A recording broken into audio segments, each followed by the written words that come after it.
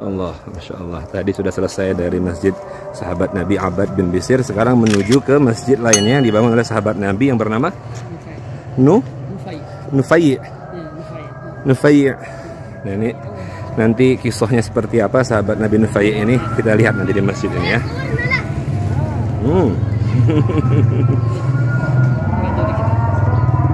Sudah azan maghrib di sini ya.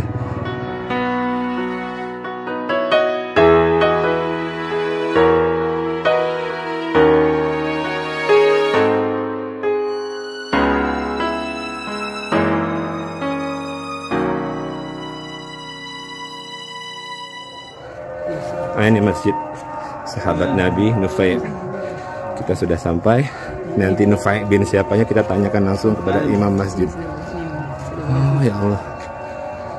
Dan kisahnya seperti apa kita lihat di dalam, nanti ngobrol sekaligus kita sholat maghrib dulu di dalam.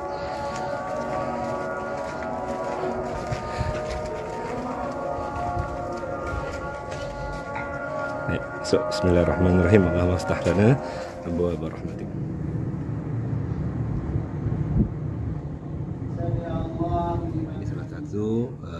Masjid yang dibangun oleh sahabat Nabi yang bernama Nufai bin Harist, dekat dengan masjid yang tadi kita kunjungi, sahabat yang satunya.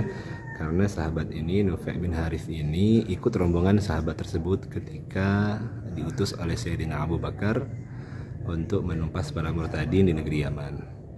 Ya, seperti kisahnya yang sebelumnya, ternyata ketika menemukan di salah satu kota Yaman ini, yaitu kota Tarim, tidak ada yang murtad, maka tadi mendapatkan doa dari Sayyidina Abu Bakar, rahmat, airnya berkah, dan tumbuh para aulia di sini. Masya Allah, Masya Allah. Mudah-mudahan Ashabil Kirom semuanya bisa berziarah ke sini. Saya doakan dan mendapatkan keberkahan dengan menonton video ini. Alhamdulillahirabbil alamin.